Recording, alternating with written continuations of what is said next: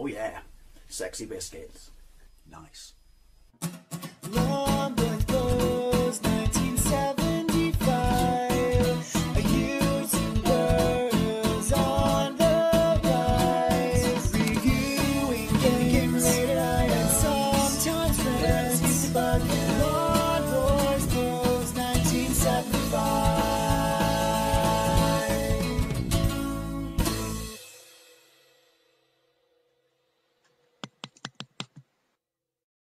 This is Xenon, which is a chemical element, I believe, and also, in this case, a vertical scrolling shoot 'em up by Melbourne House, released in 1987, but obviously developed by the legendary Bitmap brothers. It was released on a bunch of stuff, but as far as I can tell, the 16-bit versions were first, and I believe the Atari ST version was first. It's a classic game, which is why I have to do a gameplay of it, and my brother had it on both his ST, which is where I first played it, and on his Amiga. There's a brilliant 128K port on the Spectrum, which I have a gameplay of. There's also an MSX, a Commodore 64, and an Amstrad CPC version. Like most people, I became aware of this because it was on a kids' Saturday morning TV show called Get Fresh, where kids would phone in and they would play this game. How they controlled it, I can't honestly remember. I should look it up on YouTube, but a bunch of these sort of games we saw on, you know, Saturday morning kids shows such as Get Fresh, and also First Class, or Top of the Class? First Class, which showed us Hypersports and Paperboy and stuff like that. I love these Saturday morning kids shows. They are the thing of the past now, because obviously kids have dedicated TV channels and streaming services and whatnot, but it was kind of a big deal back in the day, and this game got absolutely fantastic reviews for two reasons. One, the graphics are superb, and the music is absolutely amazeballs. Two things that you would expect by a game from the Bitmap brothers. So anyway, according to the game's manual, you are the role of Darian, a future space pilot in the Federation. Your Federation is currently at war with a mysterious and violent alien species called the Xenites, and this war has lasted over a decade.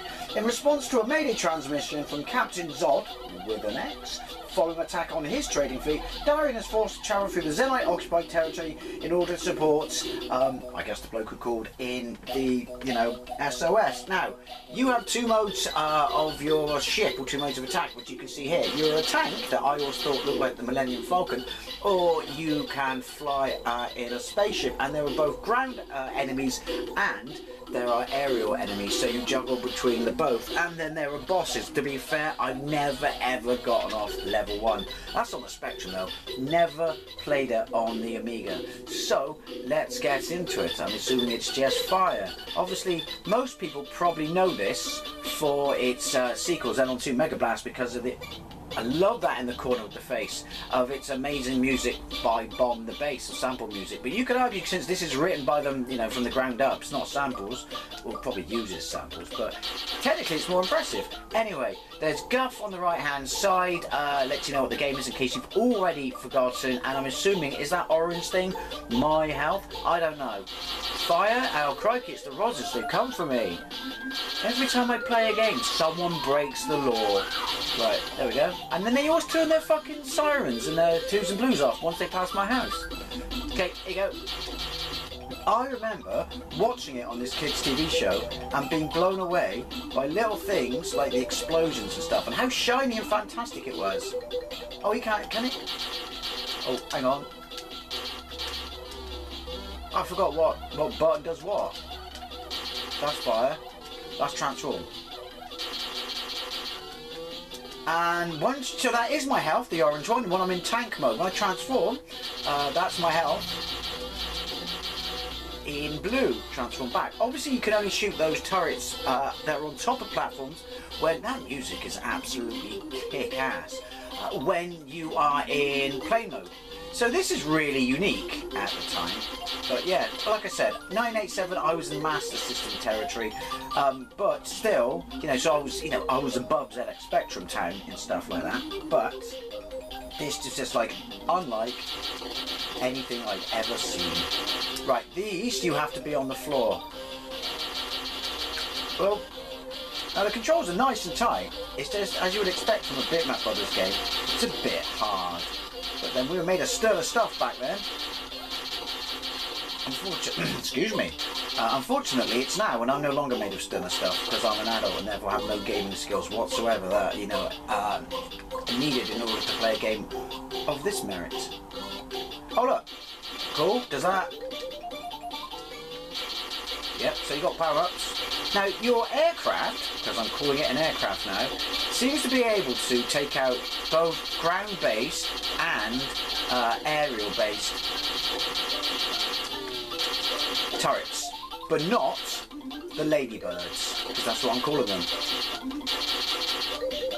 Yoink, right. Oh, that was health, so it's quite forthcoming with health. I'm very much glad of that. Now, controversial, if you take music out of it, I would say graphically this looks better and certainly, you know, plays a lot better, more forgiving in fact, and tighter controls than Xenon 2 Mega Blast, which I have a comparison of the Amiga, obviously not running on this, that was running on my OG Xbox, with quite upsetting, and against the Mega Drive version, which is, well, you would expect the music to be shizen, but compared, which it is, but they're both pretty pants. Not gonna lie, take nostalgia, scrape the nostalgia out of your eyes, and yeah, we can admit Xenon 2 Mega Blast is not a very good game. I also have a gameplay of it on the Sharp X68000. Obviously that's through emulation, because I'm not fucking loaded. Whoa! Now the screen's really small, I have no idea why. See what I mean? I have to go to aerial attack, so that takes out the ground one. But yeah, for some reason, regardless of the settings I do, I mean, this is year one of the A500, 87? I don't know, it's a question because I raised my voice at the end. If this is early days, is this, you know, like playing around with resolutions and shit? Can't drive over the turret's cold, dead, twitching corpse. But, oh, hello. And, that's interesting, this body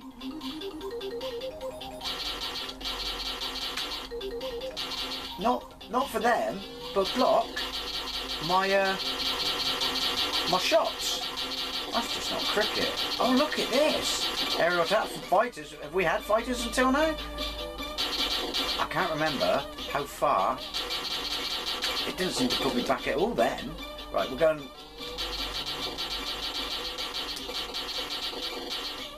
Oh, I'm absolutely shafted. Yeah, it didn't put me back at all. Right, so this is what's good about it. Again, I'm basing all my gameplay memories of this, seeing it on Get Fresh. Is that the one with the Millennium Dustbin and Gilbert the Alien? That's such a British thing to say, or observation. If you're not from Britain, then you have no idea what I'm talking about. But they were legendary. Ooh. No, you don't. I'll have you. Because you're health. No, you're not health, you're a power-up. Power-ups and health will look exactly the same. Obviously, I'm going to stay in this form. Because I've got more health. Even though it means I won't be able to shoot some enemies and probably make myself, you know... Oh, both healths go the same colour. Right, that's it? I'm dead? Wow, really? Sector 1. But yeah, placing my, you know, gameplay knowledge of it, I should say, on how to play it on the ZX Spectrum version, which is a very good port. I know. I have no idea what the Commodore version's like. It won't work on my C64 Mini.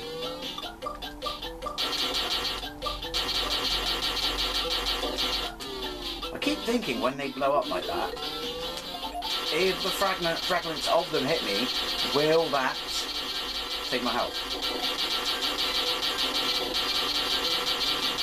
I'm just going to see if I can fly by them. No, they're following me.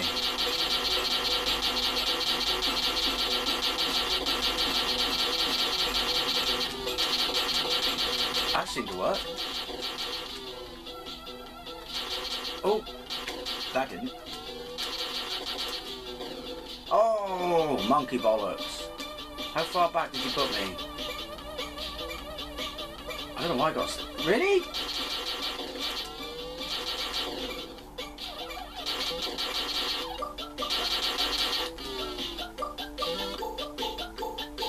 See if I can scale up. Yeah, so sorry, you're not going to see very much of the level because I'm shite at this. shizing, if you will. I can admit it. Right, we're going to take you bastards out from the start. Oh, hang on.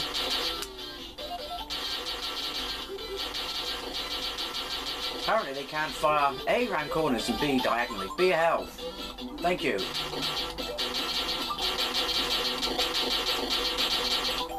That works. There is no time limit, so inch your way forward, upwards, sideways, I don't know, somewhere. Do I want to not get that? I think I don't want to get that. I think he took that guy's wallet. Obviously there's a bit of strategy there between swapping between ships, dependent upon who's got worse health than the other.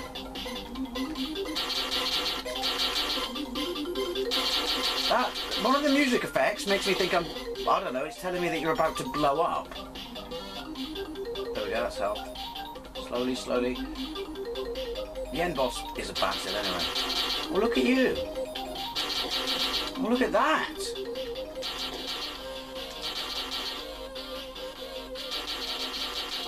Listen to the kick-ass guitar. I'm assuming it's guitar. It's the future. Do guitars even exist in the future? Of course they do. I've seen Bill and Ted's.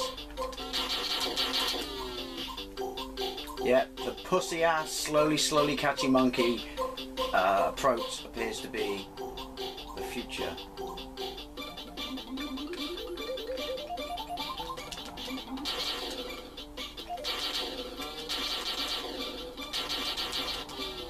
Right. I keep pressing the wrong fucking button. Right. I like to think that's a xylophone. That bit there. Oh, it's this fucking bit.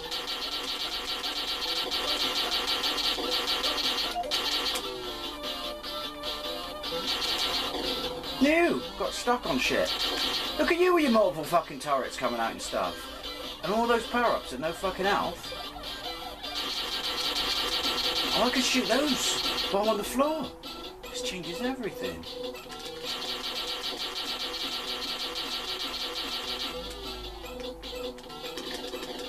Oh!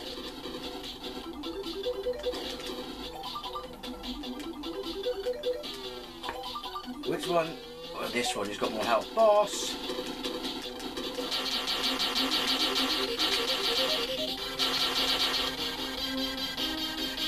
Oh! Don't... Oh, you fucker. And that! Look at that! Obviously, it's a question of learn his pattern. But I can't, because I'm shit. And that will involve you having to live long enough to learn his pattern. And I can't, because I'm shit. But this is about revisiting nostalgia. Let's be honest. That's exactly why a bunch of us bought the fucking A500 in the first place, wasn't it? Mini.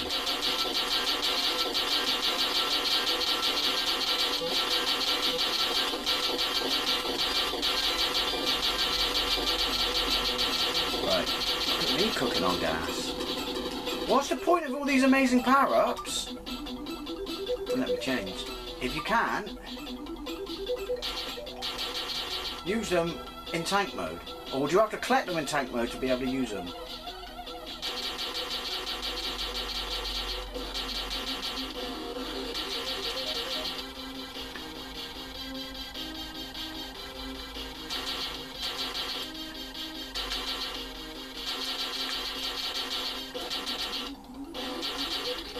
No! Ooh! Well, that's it. I can't face any more because I can't beat him. I'm shite. But yeah, this was the stuff of Legend, and one of the first games to let us know, at least as a kid, even before we all my brother, I would say, had it in this household, but other people got them, that, well, the, you know, 16-bit graphics, you know, and visuals had arrived. Anyway, as always, I'd love to know what you think, especially if you remember this on if you even remember Get Fresh, period. Thank you very much for watching, and I'll see you later.